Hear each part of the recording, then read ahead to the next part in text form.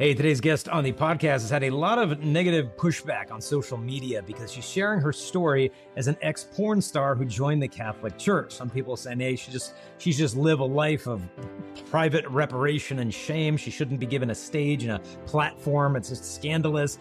I don't know. I kind of disagree. I think the world needs to hear these stories for the sake of those who are consumed in the porn industry or consumed by it.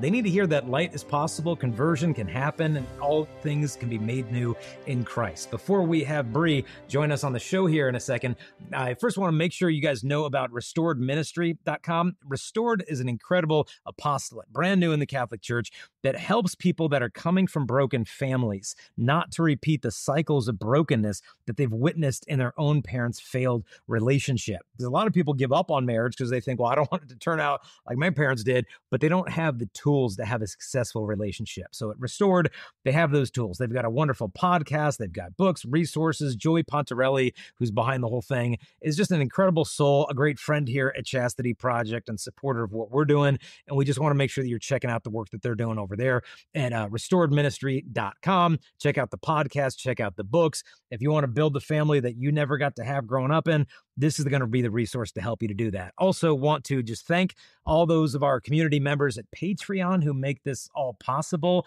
From the bottom of my heart, thank you. You're such a blessing to myself, to our family. And if you would want to come alongside in our community, those who are not patrons yet, you just go to patreon.com/Jason Evert, and then you can help support this show with the engineering of it, the productions, the lights, the cameras, our family. All that goes to support the work doing here. Just click on the link in the show notes to Patreon if you want to support us. In the meantime, I know you're going to enjoy this episode with Bree Solstad.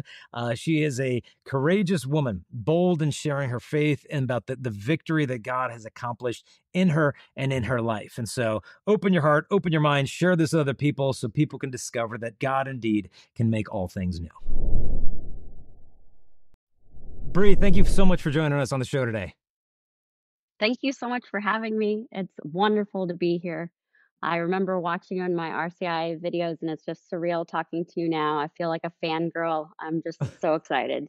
Oh, well, no, it's a joy and a gift to have you on here and your witness. I know sometimes people who have checkered pasts come into the church, and some people are given kind of a rather unwarm welcome, kind of like the first people they meet are the prodigal son's brother of just like, what, you're back? Oh, come on, get out of here. And so Yeah. I'm sorry if you've received a chilly reception. You won't get one here. So we are very glad and honored to have you on the program. And a lot of times when I interview folks, I kind of, well, tell me the beginning and then what happened and where'd you come from? I thought today maybe let's just dive right into like the depths of the middle of everything. What I mean is I want to invite you to maybe share with us, if you're comfortable, of a moment when you were in the middle of everything in this industry. Like, let's say you spent the day filming or whatever, and then you got home, I don't know, to your house, apartment or whatever, and you were alone, maybe going to sleep at night with your thoughts, with your fears.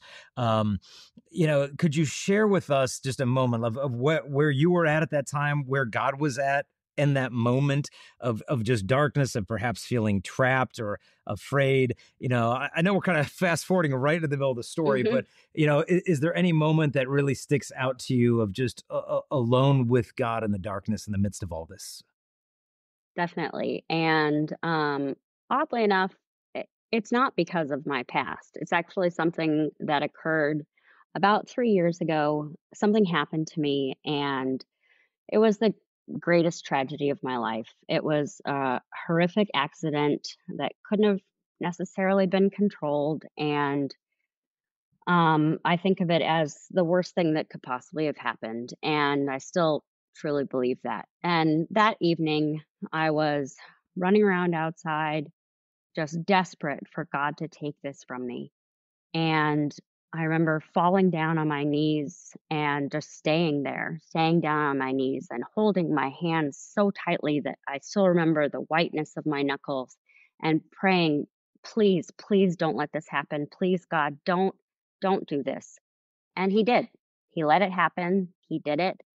And that next day, I thought to myself, all right, you know what?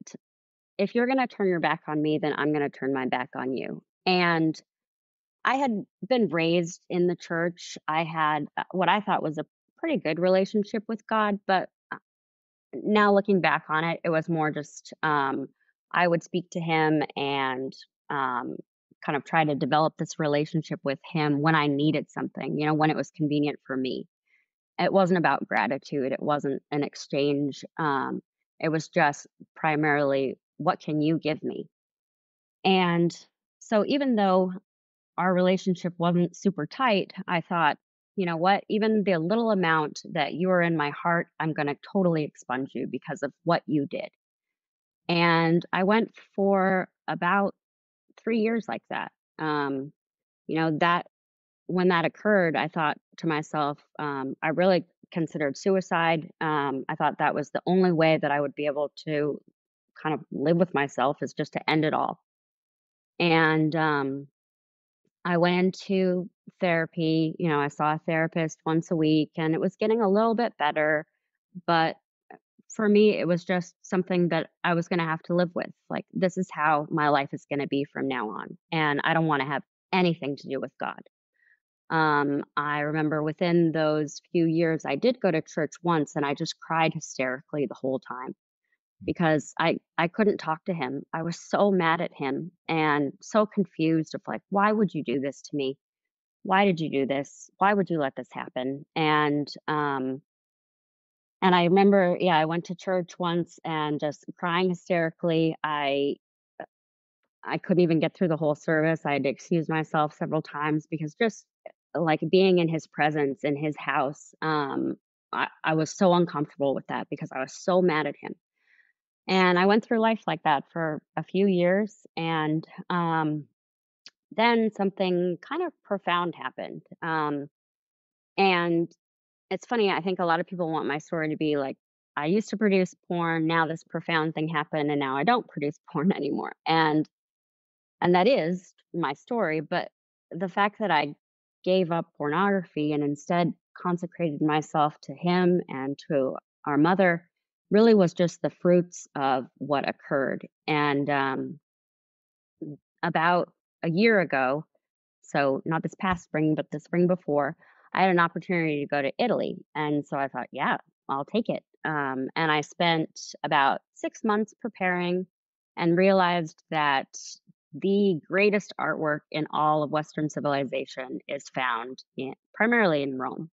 And all of those pieces of art are found primarily in churches and basilicas. And I didn't really think of it as God's house necessarily. I was really excited to go into all these places and see all this art because it's, well-known artists. I didn't really think of it as a house of God necessarily. It was more like I was going into a museum and appreciating the art for its beauty. And then slowly, it didn't even take that long. It was maybe like the third day, something kind of started to change in me. And every time I'd walk into these churches, these basilicas, I noticed that the crucifix is right there on display. And I was raised Lutheran, and Lutherans, I think, are kind of almost embarrassed of the crucifix. It's never on display. Hmm. So I noticed this right off and think, there's Jesus's greatest gift to us right here on display for me. But still, I was so mad at him. I didn't want to have anything to do with him. But slowly but surely, I started kind of appreciating the artwork for more than just beauty. I started appreciating it for the theology or for what it represented. And then another really significant thing is I started seeing Mary everywhere. And to the point where I almost questioned, I was like, is this woman stalking me? Like, she's in all the churches, she's in, you know, in every cafe that we go into. She was on a barista's bracelet. She's on like little side panels, up on a street corner. And being Lutheran, I didn't have much of a relationship to Mary, but having gone through this tragedy and being so mad at God, I wasn't able to speak to him at this point, Mhm. but something told me that I could speak to Mary. And initially, I just kind of introduced myself and like, "Hi, do you speak English?" Like, I don't know. Um, and then I started to talk to her and communicate with her and realized that she truly is such an epitome of grace and beauty and tragedy.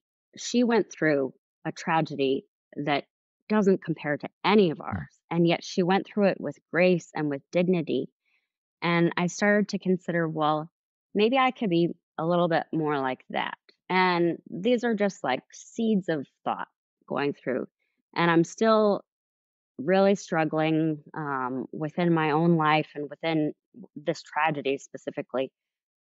And then from there, from Rome, I went to Assisi. And I admit I went to Assisi primarily to hang out with and learn more about St. Francis. I'm a big fan of animals, and Mhm. I joke that St. Francis is kind of like a gateway saint. You know, even non-Catholics have like a statue of him in their garden or Yep. something.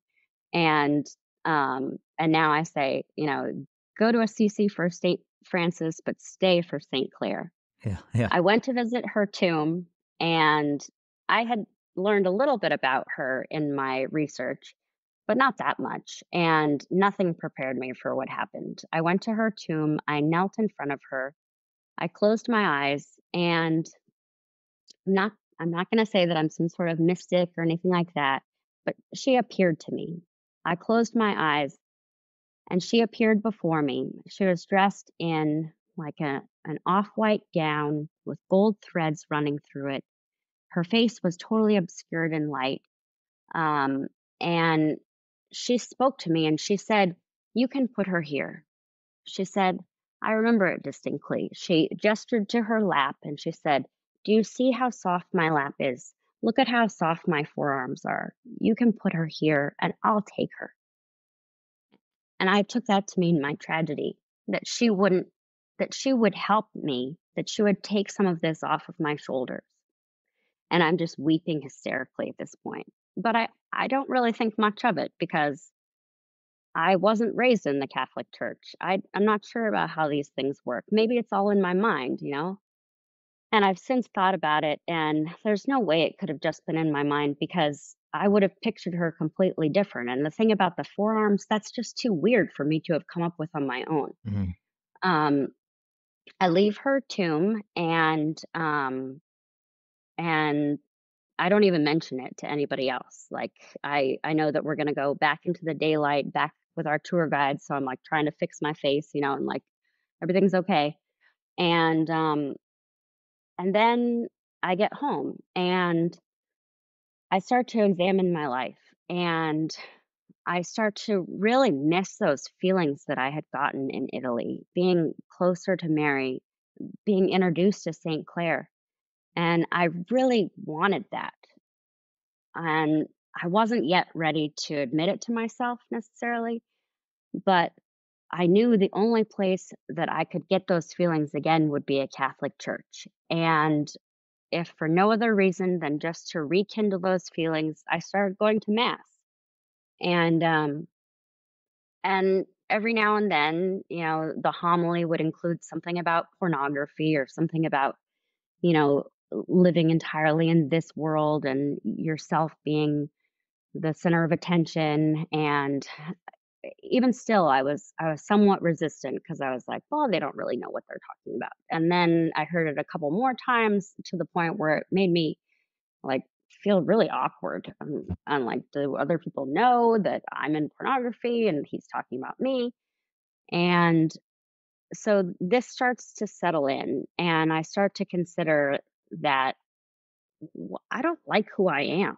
I don't like what I'm doing. I don't like manipulating men for money. I don't like being just completely emotional all the time.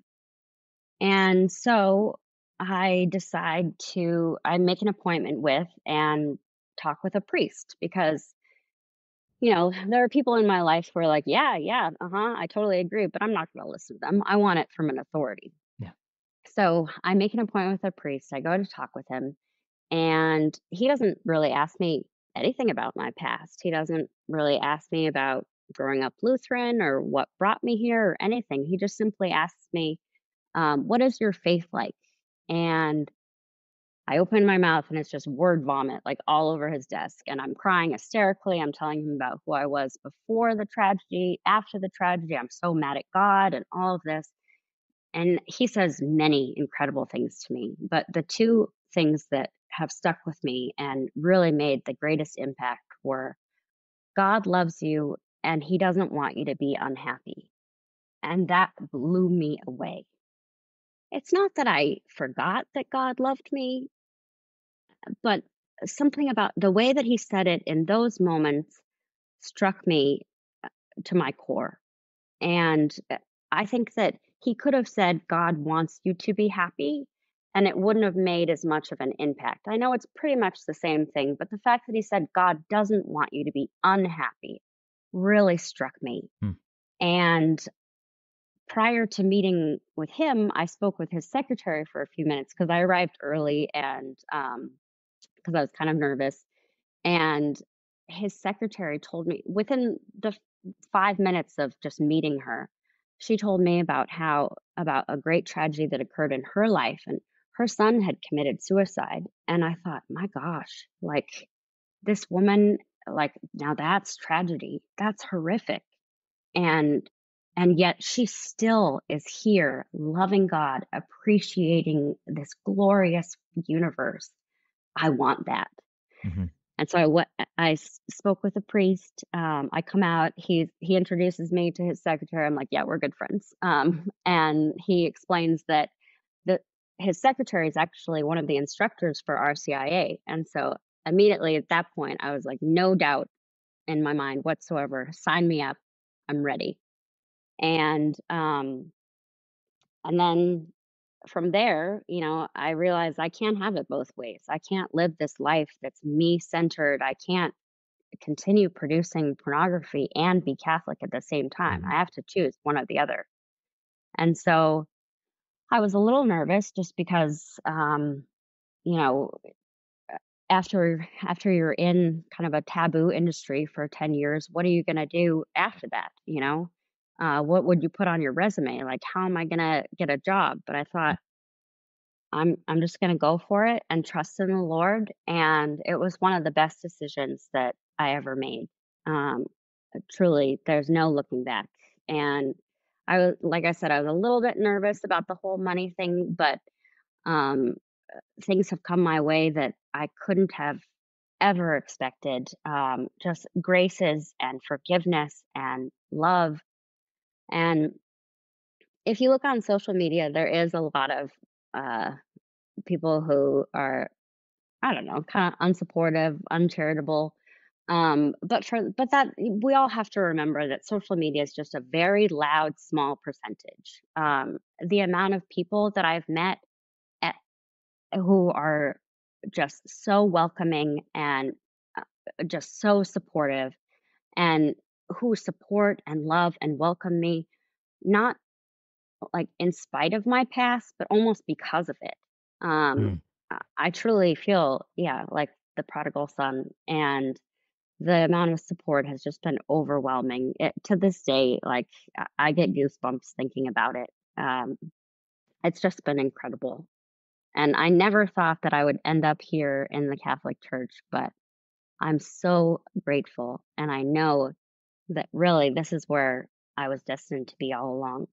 Yeah, and I apologize again on behalf of anyone in the church that's given you Oh. that chilly reception. Just I don't know what it is in your story that makes them insecure, or I don't know what it is that make them lash out to you and be like, well, you need to be a hermit, and you should just go live in the desert and wear sackcloth and ashes. Saint Mary You have, of Egypt. yeah, Yeah. because you've got a bad past, and the rest of us Catholics are just squeaky clean. It's just like, Right. I mean, Yeah. how out of touch with reality can you possibly be? So, but you were mentioning just the fear, because I think fear traps us in sins, and fear traps us in situations that God didn't have planned for us in the first place. And the devil just kind of really pours in the fear, the discouragement of like, hey, I'm making you feel like God's just going to bring you out in the wilderness and just starve you to death. He's going to have you walk in the Red Sea, and the whole thing's just going to drown you. So why don't you stay? Just don't move. Just stay still. You've got things under control. You've got this. At least if you keep the status quo, then, at least you don't have to walk into that uncertainty, because that's a dark place to go. And so it almost seems It's like scary. Yeah. trust is the one thing the evil one wants you not to experience. So how did you Mm. confront that fear of, like, am I going to end up homeless? Am I going to have some crazy guys coming after me because I'm not showing up at the set anymore to produce this, and I've got contracts and I've got people waiting on me? What did you do in those moments of fear when you were tempted to go back to the life that you had only known before? Um, Primarily, I just put all of my faith in him, and um, I didn't really have that much trepidation after I decided. It was January 1st of this year. I put out a post on Twitter saying that I'm quitting. I'm quitting the industry. I found God. I'm just giving up everything, all of my income, and shutting down all of my stores. And to this day, yeah, I still get messages of previous clients who are like, "I really miss you. Why don't you come back?" And I don't know, kind of Yep. weird. Um, but I don't feel any obligation to them. Mhm. I feel an obligation to Mary, to Saint Clair. And most people, I think, when they quit pornography, they just kind of like fade out, or they'll make an announcement saying that they're retiring. But I felt like I was given such a gift that I can't keep it to myself. Mhm. And I've since learned, also really what it means to be a witness and to inspire others. I never thought that I could be somebody who would inspire someone, within the faith. I still think of myself as, as a somewhat disgusting sinner. We all are, Yeah. and so I think really the only thing that made me hesitate was, um, how am I going to live on such a modest income? And then I realized, like, that's not my concern, really. I know that he's going to take care of me, and maybe that means that I'll have to sell off like my fancy shoes, or like photography equipment, or for like, we didn't take vacations for a while, but that's fine. And I would much rather live with less, knowing that I am his and he is mine, than have an extravagant vacation life with fancy shoes and all the latest technology and be separate from him. Like, the rewards that I I got far outweigh anything from this world. Now, for those who are in the industry right now, I'd heard it once said that our habitual sins often reveal our wounds, that we're living out of those wounds and it's manifesting itself in the form of a sin, which is us trying to grasp onto a perceived good that's kind of medicating a wound that isn't being healed. Um, for those that are maybe in the industry, I don't know if the finances of it are, giving them a sense of security, or it's just the desire to be looked at, the desire to be wanted. Mhm, I don't imagine for mhm. most it's just like, oh well, it's such a fulfilling industry. I just enjoy the physical benefits of it. I can't I can't speak for anybody, but I don't imagine that that's what's keeping them in. For those who are in it, do you think it's the security? Is it the desire to be seen? What is maybe the wound that others might be living out of, and it's manifesting in that sin? Or maybe in your case, what was kind of the gateway into that whole industry to start? The gateway was, someone recruited me, and she made it seem really fun. And it was the opportunity to work from home, make my own hours, be creative in my own content, but also male attention, and having kind of a sense of power over them. I Mm. was raised in a single parent environment, so I never knew my father. And I think that has a little bit to do with it. Um, then also, it's not everybody who makes an extraordinary amount of money doing this. I think that's a huge misconception, especially for young girls who think that they can sign up to OnlyFans and just post photos and then suddenly be a millionaire. Um, there's a lot of work that goes into being successful at almost anything, but including pornography. And it's really, there's a lot more to it than just, posting lewd photos. You interact with these people. You you find ways, you're always listening for ways that you can manipulate these people. Hmm. And like I say a lot, it's not your grandmother's porn anymore. Pornography nowadays is interactive. It's designed to be addictive, to be hypnotic. And so you really have to be quite devious and very narcissistic in order to succeed. Um, and I think another thing, maybe for women who've done this, who are in the industry and have been for a while, is you start to think like that you can't do anything else. Either maybe on one hand you're not worthy of doing anything else, which Mhm. is just really tragic. And then also, like for me, I was in the industry for about 10 years and now I'm trying to get out. um, do I even know like how to work at a regular job? And Mhm. then and who's going to hire me based on my past? Like, let's even take the financial aspect completely out of it, because there's no way that I'm going to, find a job where I work from home and make my own hours and make that much money.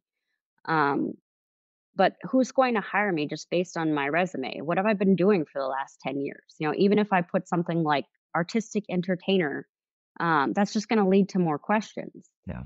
Uh, so I think that that's a struggle, and for me, even like throughout the last 10 years, there were times when I didn't want to do it anymore, because I felt like what I was doing was kind of on the verge of unethical, but I just wouldn't think about it. I'd push it out of my mind, and I'd say, I'm just not going to think about this right now. And and I think that's really a trick that, us as humans um, have learned to do really well, as just pushing something out of our mind that we don't want to think about, Mhm. and then having faith that everything's going to be okay. That's really, really hard, and I completely understand that, and I can empathize with people in that respect, because it's difficult to put your hands in, I mean, to put your life in someone else's hands, especially maybe somebody that you don't have a relationship with yet. But I really encourage everyone, please try, just try to have a relationship with God, because He wants a relationship with you. And, um, maybe there are a lot of people who are skeptical of my story. And I say that, good for you. A healthy dose of skepticism is really important. Um, but what I'm saying, it's not an act. I am His and He is mine, and I am so, so glad for it. I'm so glad that He never gave up on me, that He's always been there. He's always been there waiting for me. And now that I'm here, now that I'm where I'm at now, I only go see my therapist once a month now. I've made peace with my tragedy.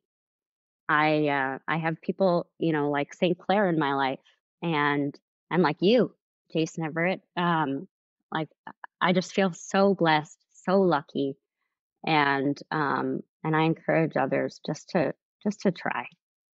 Yeah, no, I mean, it's a beautiful story that you're able to have such compassion on yourself, when others aren't exercising that, because to reflect as that young girl with no dad, there's an inevitable sense of vulnerability in that place and a desire for control and safety and power. And well, I mean, what you want is safety. And you see, I get safety through Mhm. power. And this industry, in a sense, is offering you a sense of power over men, power over your situation and Precisely. security.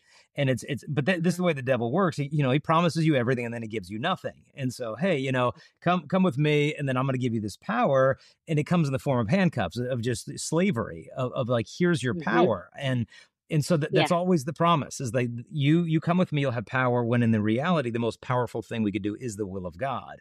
And so now you have so much more power than you've ever had in your life, in terms of not only just your self Mhm. agency, but your vulnerability and trust in God, of realizing He's the one Mhm. who has control over my life, not me.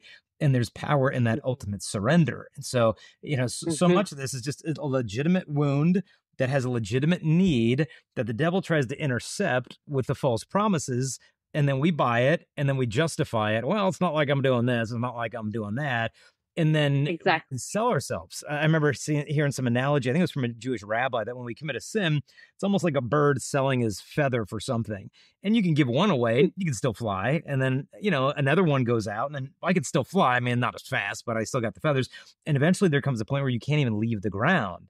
And I think that's where he wants you to get, in that point of just feeling a hostage to sin. And it's just like, there's no way out of here. But at that point is when you cry out to God of help me. In today's readings at Mass, where the Canaanite woman, where Jesus goes to tie her inside, and the woman comes, hey, and have pity on me. My daughter has a demon. And it's a remarkable gospel passage, because like, Jesus doesn't even say anything to her.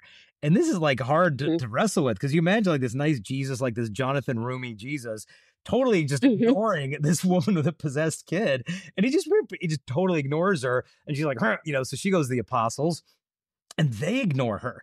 And because they say to Jesus, like, she keeps bugging us, like, meaning she didn't ask the apostles once or twice, probably three times, four times, to the point where like she's legit on their nerves. And so now she's at the point of racking up five rejections from men. And then the apostles ask Jesus, and he says no again, which is like rejection number six. It's not right to throw the food that belongs to kids or the dogs.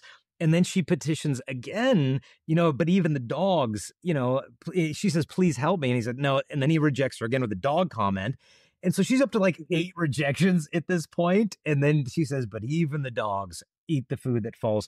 And you read this, and it's like, why did she have to go through all of that? And I think part of it may have been for her to be affirmed in her faith, but I think a lot of it was for the apostles, that Jesus wanted Mm. them to see the power of perseverance when you feel that God is not even listening Yeah. to you. He's comparing you to a dog. And it's like, what? It's really hard to Mhm. wrap your mind around this thing. But, I see Yeah. in you this perseverance of trusting the heart of the Father, that He's going to come through when you're in an absolute state of pity. Mhm. Precisely. And I'm not to the point yet where I'm like, I'm so grateful that this tragedy happened, and so then that's how I got to the Catholic Church. Like, I'm not there yet. Mhm. I don't think I ever will be. But I am at the point where I now have a wonderful relationship, with him, with our mother, with the saints, and I am at the point where I can see the potential good of what happened to me, and how he used that perhaps to get me into the Catholic Church and back into a relationship with him. And um, I always say, like, it's it's not really my place to ask why did you do this, and it's not my place really to hypothesize or anything. Mhm.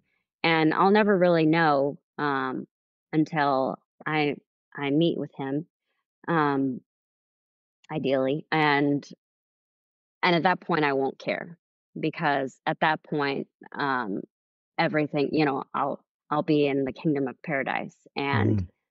Um, and so, I'm not gonna say, like, "I'm so glad that this happened to me," and everything. And Mhm.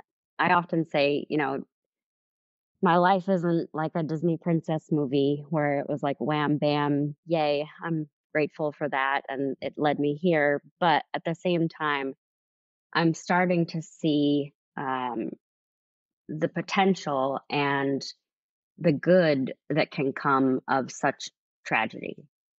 Yeah. And I think what's so healthy about your story is that it isn't just like, hey, I'm the victim of the porn industry. I'm the victim of a broken family. I'm the victim of this. I'm the like you own it of just like, look, I manipulated guys. I used guys, financial gain, emotional gain, psychological gain, like, but then you come to a point of exhaustion of just like, I'm not only just tired of being used by guys, I'm tired of manipulating them in this narcissistic way to get supply from them to feed my sense of how much shame and woundedness I have. And so I think that's Yeah. balanced, but I think that you also deserve apologies yourself. And what I mean by that is like, I grew up in high school looking at pornography. And so I feel like you deserve to hear that, I'm sorry. Like I never looked at you specifically, but I looked at these women in an objectifying way. And I hope that you've heard from men. And if not, you need to hear from me that Yeah. I'm sorry. And I ask your forgiveness for the times that I've looked at my sisters in humanity as some collection of body parts back in junior high and high school. And granted, I haven't looked at it since then, but I feel a debt of just needing to apologize that, this is not a one-sided street here. Like porn doesn't exist unless there's another person on the other side of the screen swiping a credit card Hmm. or whatever, and granted back Hmm. then I didn't have a credit card, but I managed to find the junk. And so I just Yeah. hope that you hear from me and from other men that we're sorry for the role that we've played in prostituting the daughters of God by our own lust. And so I hope you've heard that. And if not, please hear it from me. I ask your forgiveness and I'm sorry too.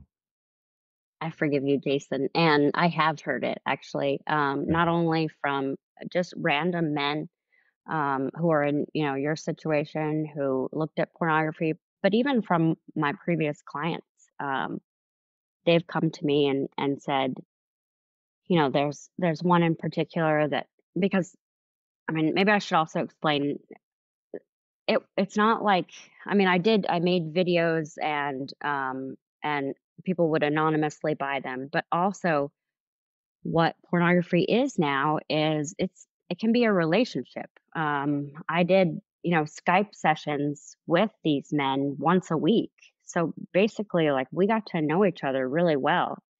And I've had one in particular who said, on one hand, I'm really still so upset by what you did to me, but on the other hand, I'm so grateful that you were able to be in a place where you are now and get there. And that means so much to me.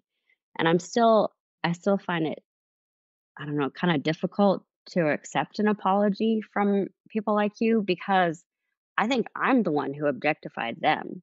Um, and I do accept apologies with grace and love, and I think that that's amazing, but at the same time I still feel like I'm the one who really went the extra mile to objectify them, to cause them to become like more and more addicted to me and my content, because truly in every single interaction that I had with these men, it was always in the back of my mind, like, okay, take note of what they're saying so you can use that later.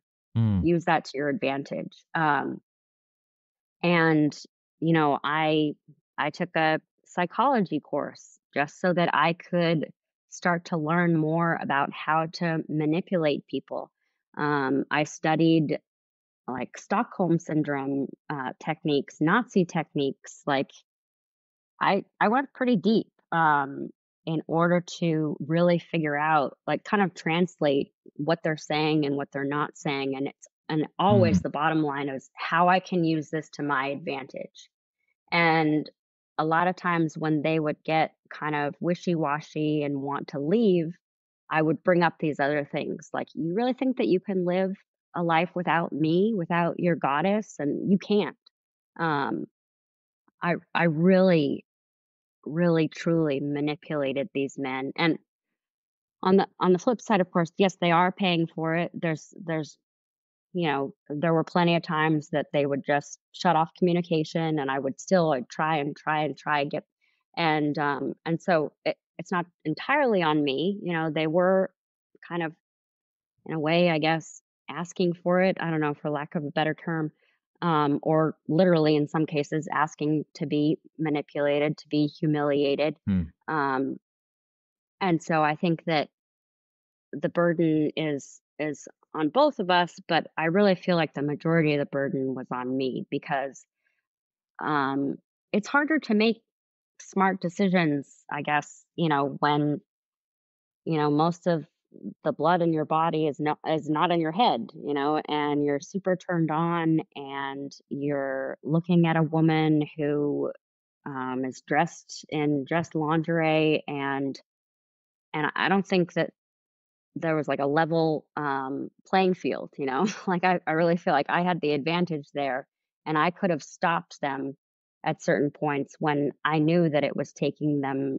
I was pushing them over the edge, and so that's, knowing that now, maybe it makes it a little bit easier for you to understand why I'm okay with people on social media saying bad things to me because Hmm. um, technically, I did those things. I was that person. I was a horrible, horrible individual who really just, um, I brought a lot of pain and misery to people's lives, I think. And if I didn't, like, thank God that they were able to separate, reality from fantasy, and that they're no longer at least getting it from me. But I pray also quite often for those that I interacted with, and that they could get out of this rut or this, cycle that they're in. Yeah, and and as you mentioned that, what comes to mind for me is that what the evil one's trying to do is demonize the gift of empathy that God has given to women, this feminine genius to perceive the hurt, the needs of others, but it's a demonization of that gift by taking trauma and using trauma bonding to manipulate the other person Mhm. for their own gain. And so, like, there's a legit Yeah. gift from the father to his daughters. And when she's living out of these places of woundedness, it's taking that empathy, seeing the need, and then bringing evil into their lives. But I think the beauty of the redemption is that the core of the gift remains, that if God has given you this profound gift of intuition into another person's Mhm. hurts and their needs, and maybe for some of these guys it was a mother wound, a shame or whatever, and you perceive that need, but now with Christ you can actually go into those wounds in a sense of sense them, but instead of making a doorway to demonic possession and evil and oppression and all that other stuff, it's a doorway to grace of, like, I can see the need Mhm. in the poor or in this person or in that person, and I can respond with love, not to get something out of Right. them, but to give something to them. Mhm. And so I think the beauty is that Yeah, that's God can huge for me. baptize all of these things. Like, these things can be baptized, they can be made pure, instead of throwing the baby out with the bathwater of just like, you need to go live in the desert, as a hermitess for the rest of your life. It's like, no, no, no. Mhm. There are legit gifts that the Father gave me that I misused, of empathy, of beauty, Mhm. of this, of that, of intuition. And these can be redeemed by Christ, and they must be for the building up of the kingdom of God. So hopefully you've been able to Yeah. see that these gifts you still Yeah. possess can now be used in a beautiful way. The only thing that I completely disagree with is on social media is when somebody tells me that I'm too far gone, that no man will ever love me, especially Jesus. And Jeez. and that's the only time that I say, wait, wait, wait, stop right there. Like, his love, his mercy, his forgiveness, it's not something that I've earned. It's not something I deserve. I'm not worthy of it. None of us are. It's something I choose. And I choose to be his. And I choose for him to be mine. I choose this relationship. I choose his mercy and his forgiveness. And no one is too far gone. Nobody, not a single person out there is too far gone to be redeemed by Christ. That's the only thing I really strongly object to. Yeah, but I mean, when you hear such objections, I think hopefully it stirs in you pity, because the first thing that strikes me if someone says that, they obviously haven't gone very deep into their own consciousness, Mhm. in terms of the deep depths of knowing that they're loved by the Father. Because if they haven't Yeah. encountered the love of the Father, obviously they're going to have suspicion as to the depths of that love. Whereas if they, plumb the depths of their own consciousness and realize, like, wow, I'm a wretched, miserable human being, and God truly loves me. Man, if He can love me, He can love Mhm. anybody. Like that's conversion. And so if Exactly. somebody's saying, no, no, Yes. no, you're beyond the pale. Like, we're kind of bad, but you're really bad. And so that's the crucifix. Yeah. Just wasn't quite enough to pay your price, just mine. So Yeah, I always wonder, I'm like, "What church do you go to where you learned that?" And, like, have you never heard of Mary Magdalene or, like, any of the people in the Bible who are just wretched, horrible sinners yeah, and Saint Mary are of now Egypt, living in perhaps. Yeah. Right.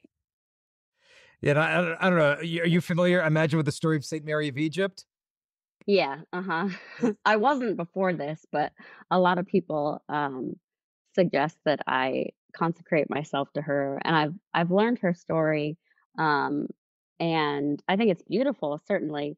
Would you mind I sharing don't it for really those who relate to haven't? it. Would you mind sharing it for those who have not heard it? Because I know some people are like, So "Who's Mary of Egypt?" she's an Eastern Orthodox saint. She's more known in like the Byzantine Catholics, and she was someone who really enjoyed having sex, and in almost a narcissistic kind of way, where she would seduce, other wives, men, no, other men's, no, other. She would seduce Yeah, husbands of other women, yeah. and sorry, I'm recovering from a cold, so I'm kind of like Oh, you're spacing. good. Um, so she would seduce anybody who would give her the time of day, or even those who wouldn't. She really enjoyed the narcissistic aspects of male attention, and she really enjoyed having sex. And she went through her life like this for a while, and then at one point, but she was still going to church. I think kind of similar to me, where um, she didn't think that one thing had to do with the other. Like prior to my tragedy, I would go to church, a Lutheran church, and I never really thought that my actions had anything to do with God. And I know a lot of that is like Martin Luther's teachings of Hmm. you can do whatever you want and He'll cover it with snow. Um, so, but then at one point, she went to go into the church and she was restricted physically. There was nothing there, no physical barrier, but she was not able to walk in. She kept trying and she kept trying to get in and trying to get in. And finally, she just collapsed and determined that you know, that this was the point where she had to examine her life. This was her um, kind of under the fig tree moment, kind of her own tragedy, where it was like, wait a minute, something is happening here that's preventing me from going into the church, and there's a reason for that. Um, and then I'm kind of sketchy on the details as to what happened then, um, but she decided that it was the Lord preventing her from going into the church because she needed to look at herself and her actions. And so after she did that, she realized, and now that I'm saying this, I'm like, yeah, it does really relate to my story. Um, and so after she looked at herself and her actions, her behavior, she realized that she didn't like what she saw and that she truly was just a wretched sinner, and she really wanted to change. And so then I believe it was after she had those thoughts, she was able to go into the church Hmm. and like physically walk into the church. And for that, she was so extremely grateful that she decided to dedicate the rest of her life just to being a hermit, a nomad in the desert, just wandering, and to the point of starvation.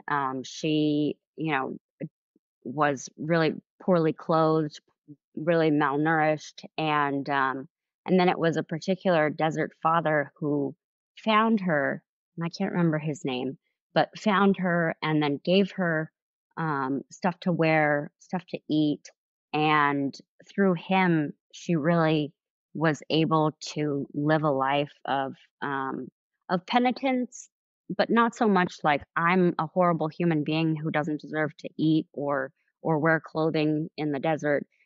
It was more, um, I I can be redeemed and I can be someone who is a witness to others. I think that's the gist of it. Mhm. Yeah, and I'd heard of another saint. I forget her name. Maybe people watching can leave it in the comments section if they know. But she was in like a convent, like she was full blown nun and everything, and had an affair, was promiscuous, fornicated, left the convent. So it's like, okay, crash and burn, and became a prostitute. And then her uncle, I think, who was a monk, came and eventually found, what brothel that she was at, and was able to convince her to come back to the religious life. And she had a reconversion, became a sister again, Mm. and then canonized. And it's like, so people who look down upon you or St. Mary of Egypt or whatever, I mean, if these people get to heaven, they're gonna Mhm. be like, how'd you get it here? But what I tend to think Yeah. of is what purgation and purification those judgmental individuals are in need of themselves before they Mhm. can get to heaven and be able to be comfortable with Mhm. those who weren't quite as perfect as they were. But Yeah. I just want to thank you for your courage and persevering and your witness and in your Mhm. intercession for your former clients, for all people that are in bondage to the entire industry, for these poor girls who think they're going to make it big, enslaving themselves on OnlyFans for $40 a month or whatever they're cashing in at the end of the month. That Mhm. this is all empty, false Yeah. promises. I mean, even if Mhm. she were to be getting $1 billion, I mean, she's getting ripped off. I mean, any woman at a Mhm. strip club, any woman on OnlyFans, if she's making 6, 7, 8 figures a week on that, she's getting ripped off. I mean, the only thing I think that could pay the price to even see that much of a woman is a wedding ring. Like that's the only currency that could Yeah. be possibly exchanged as the gift of an entire other human being that's priceless. And so at the end of the day, I think we've just got to pray that these women would and men that are involved in it would realize how much they're getting ripped off and how much worth they have, Mhm. because I think the depth of it is a deep belief, not in your value but in your worthlessness. And I know in narcissism it's Mhm. got this false Certainly. idea that these people think they're just so fantastic and I'm the best in the world. That's not narcissism. Mhm. I mean, narcissism is a deep shame of sense of like, I am not valuable, and so I need to garner as much narcissistic supply as I can possibly get because I can't bear to live with my own shame. And so You these got people it. that are Yeah. trapped, it's not because they think they're so valuable, but because they I think they sense a lack of value in their lives. I would imagine you'd probably concur with that. Definitely. And I think something else that's really plaguing our society and those men and women who are addicted to pornography is, I'd like to say to them that it's not your fault. Like, look everywhere. The pornification of our civilization is everywhere. Um, the average age that a usually a boy, but also girls see pornography for the first time is 8 years old. Oof. What are you supposed to make of that? Yeah. And so it's not your fault. And also, um, it's completely understandable that you would get sucked into this as an addiction. It feels good. It's something that you can control. The serotonin in your mind, your brain chemistry actually starts to change after a while. It's like a drug, and you're not accepted, in civilization, or you have trouble dating or any of these different things, and you turn to something that makes you feel good. And so it's completely understandable, and it's not shameful. I wish more people would understand that they're not alone. It's not something to be ashamed of, because it's not entirely their fault. Porn is everywhere, like TV commercials, music on the radio. It's just always in your face, and then especially for those women who are still in the industry, I'd like to say that you're worth more than this. You may think that it's empowering. You may think that, what you're doing, you're like this total hotshot and you've got it all together, but you're made in the image of God, and you're worth more than just, a moment of lust. And And I'd like to encourage anybody, if you're struggling with any of these things, please reach out. There are a lot of resources out there, and I guarantee that it's going to be hard, just like any quitting any other addiction. But in the long run, it's completely worth it. I remember years ago when I lived in San Diego, I'd sometimes drive to Home Depot for little home projects that I'm building or whatever. And I'd pass through this little town of Lemon Grove, and under this freeway overpass was a strip club, just maybe a mile away from this Home Depot. And every time I'd drive by, often there'd be, some of their performers kind of just sitting kind of off of the side of the building on this picnic table, having a cigarette or whatever, and I would just drive by and kind of just say a Hail Mary and keep going. But God put it on my heart that, one of these days you need to actually go talk to them and try to, Mm, show them the love of Christ, not just pray as you're going by at 50 miles an hour. And I remember one day I was coming mm, back from Home Depot and I just felt like God saying, go today. And I'm like, nope, no, no, not happening. Thanks. I'll do a decade today. But like God was like, go uh-huh, now. And it was just like this. "Ugh." And so I had this little deal with God. I'm like, God, okay, I'm not pulling over unless I got something to give them. Cause like, I don't know, I'll just pull up and just start a random conversation.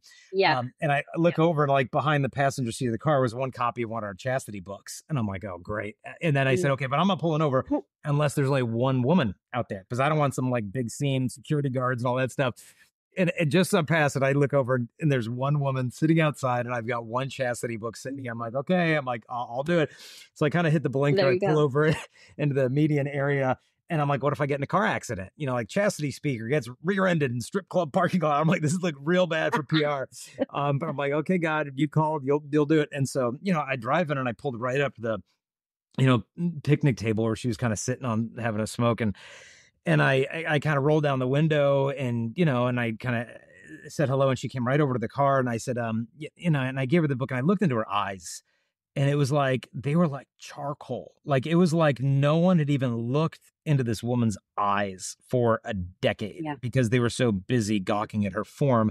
And so, I just gave her a book and I said, this little book did on, how to start over. And I just, said some encouraging or kind things to her. And she was, really grateful. And she took the book and I left and, prayed for her on the way home. And I'd invite anybody listening to pray for her as well. But to me, it was almost like she hadn't been seen in so long. And Mhm, it seems like the porn star is the center of all the attention, but she's completely ignored in the process. It's all about his mhm, needs, his demands, his wants, his whatever. And yes, yep, so much of her is shown, but she's not revealed in the least. And so I think that's mhm, the fuel of the whole porn industry is how much of the woman it hides. Because if it showed mhm, the full woman, the industry would implode overnight because it's too much to see a full woman. And so we just have to reduce her mhm, to a collection of body parts and then it's consumable because I can't fit into my heart her trauma, her background, her story. It's just too much. And so I think, the right, whole solution to porn is to show the full woman and to allow her actually to be seen. And in the end, I think that's what she mm, aims for as well. So, but mhm, my yeah, two good cents. for you. But in closing, how could people get in touch with the work that you're doing? Any stuff that you're sharing on social media or supporting you? Any things that you'd want to share that we can put down in the show notes? Certainly, people can find me on Instagram and Twitter if you just search Miss B Converted. And then I also have an email address. I love receiving messages from people who are either struggling or, I've actually received quite a few messages from people who are similar to me who left the industry and are now just super grateful to be where they are. It's missbconverted@gmail.com. Send me your hate mail, send me your photos of your dogs. I love to receive anything and everything that anyone would like to share with me. And I talked about being nervous about getting a real job, and I put that in quotes, real job. And I still don't actually have a real job yet, but I'm currently making rosaries and other Catholic jewelry. Um, and the support has just been absolutely tremendous. I'm blown away on a daily basis for people who contact me who want, a custom rosary for their child's first communion, or a priest who just graduated from seminary. And for people to request that me, a former porn star with my background, that they want me to make a rosary for their daughter, like I still get goosebumps just thinking about it. And you can find my stuff on Etsy. The Etsy page is Ave Maria Everyday.etsy.com. And just anything, I'd like to be there to help. I'd like to be there to be a witness, just to listen. I've had several people reach out who are, still in the throes of addiction. And if you just need someone to listen to, I'm there.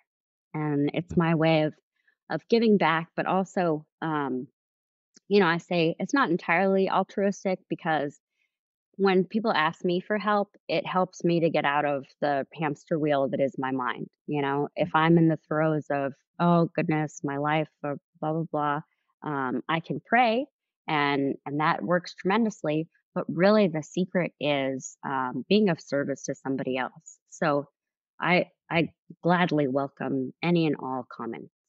Oh, that's awesome. And again, the email is MISS, then the letter B, converted at. Correct. Okay. And so, Gmail. Yep, you got it. So feel free to reach her there. But again, no hate mail. I'm going to say no. If you are the grumpy prodigal son's brother and you are standing outside the party, you need to get over yourself. Come on in. We slaughtered the fatted calf. We're having a big party. It's going to be great. So no cranky emails. Absolutely. We will not tolerate that. You're not going to spoil the party. So right. God bless you. And again, thank you for coming on the podcast. Keep up the great work. Thank you so much. You're welcome.